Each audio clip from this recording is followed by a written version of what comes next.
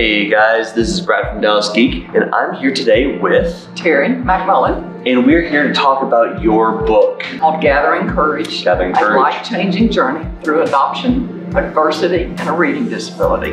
Okay, so tell me a little bit about the book. What's the premise of it? Yes, it is to help folks who are going through adversity know that they too can survive hard times and be extremely successful. Awesome. You were telling me a bit ago that this is nonfiction, autobiographical. This is all about you and your life growing up. Absolutely. Okay. Brad, my life started in Fort Worth, Texas. And along the Fort Worth stock yards, there lies the remnants of a railroad track. Yeah. Yes, and on that railroad track, many years ago, there was a train that was coming from the East Coast to the West. Okay. Now, Fort Worth was a big hub for carrying livestock, coming and going. This train was different because it carried orphans coming from the East Coast to the West, sent away from their homes. Some of them were in orphanages, and some of them were in foster care.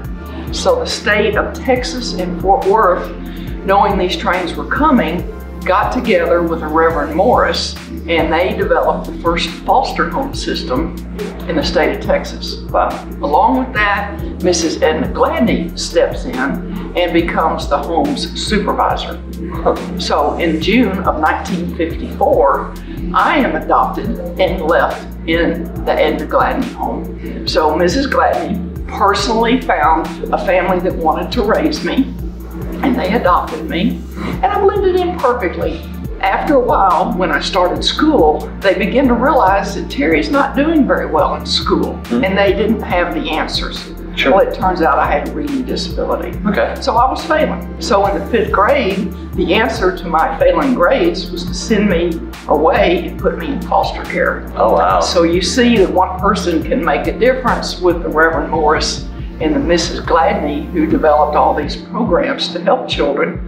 Lo and behold, it came along and it ended up helping me. Wow. So I spent 6 months in foster care, and one of my neighbors from my hometown heard about my situation, so he brought me one of his horses to ride and keep while I was in foster care. And that was a huge help to me. It helped me get through a tough situation and a lot of adversity. Sure. So after the end of the 5th grade and I was promoted to the 6th, I was able to go back home into the family that had adopted me. But Mr. Luke, the man who brought me a horse, allowed me to ride horses with his family and spend a lot of time with them. And that was great because I love horses. And if the truth be known, it's really in my blood. Yeah.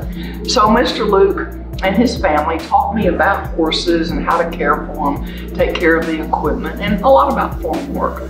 So as time went on and I made it all the way through high school, I kind of lived along. My grades were not very good because I still had a reading disability that was never addressed through the school system or in foster care. Sure.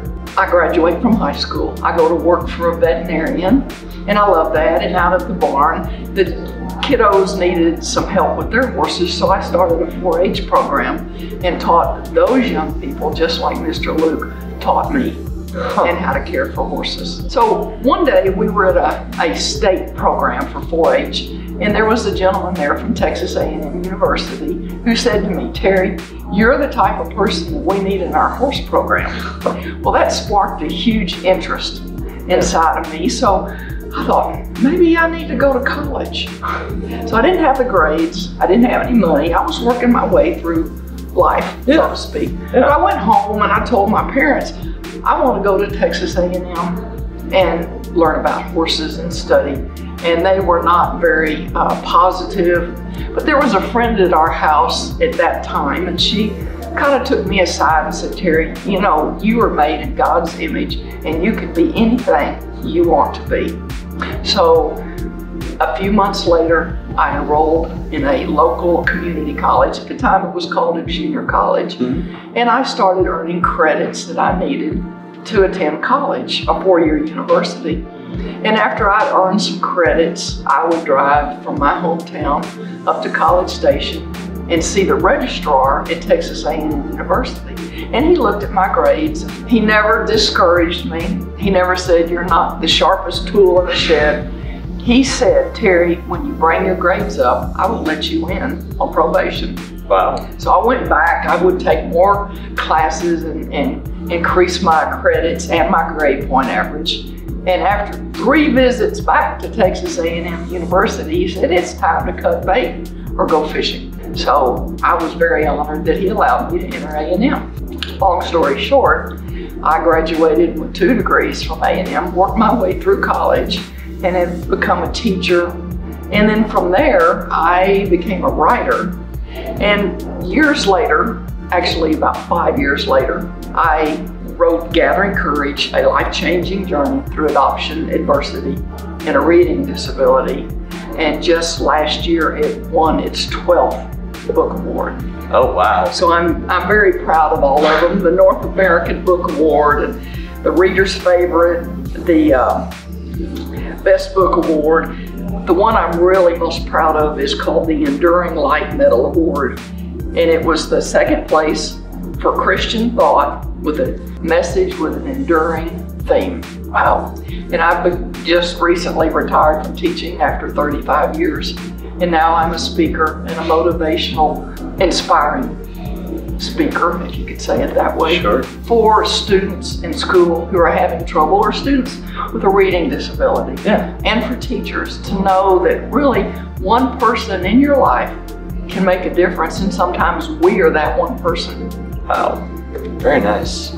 That is a very wonderful story. Well, thank you. Thank you. I mean, obviously, it sounds like there's a lot packed in there. So does the book focus more on your internal journey, or the specific events that happened to you as you grew up? I'm going to say both. Okay. That's a great question. Yes, a lot of it was internal things that happened, and how you react to those things.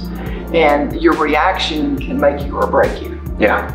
And that's one of the biggest things that I talk to young people about, that yes, we all have struggles and hard times, but if we stay focused from the inside out, we can make it, and we can become very successful. Nice. And then to turn around and help others to do the same. Very nice.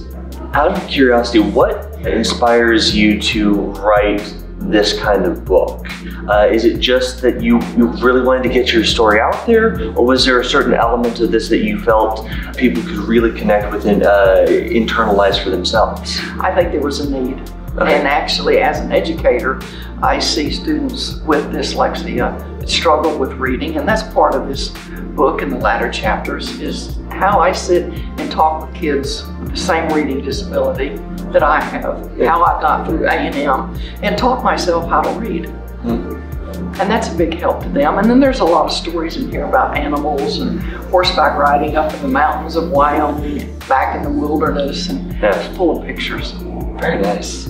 Is this your first book to write, or do you have any others in your library of work? This is actually my second. Okay. I co-authored a book called Science Fair, a step-by-step approach that was published by Prentice Hall Publishing Company. Okay. And this is my second book, and I just am extremely humbled of the awards that it has won, but most of all, the people that it has helped. Very nice. So if our audience at home wants to run out and grab a hold of your book right now, where are the best places they can find it? Several places. Amazon, Okay. with Gathering Courage Media, and it's under the initials T.A. McMullin. Mm-hmm. And then I have a website called gatheringcouragemedia.com. Okay. Well, if you are interested in checking out her book, the links for all those locations are going to be down in the description, so be sure to go check it out. And until next time, this is Brad with Dallas Geek saying, see ya.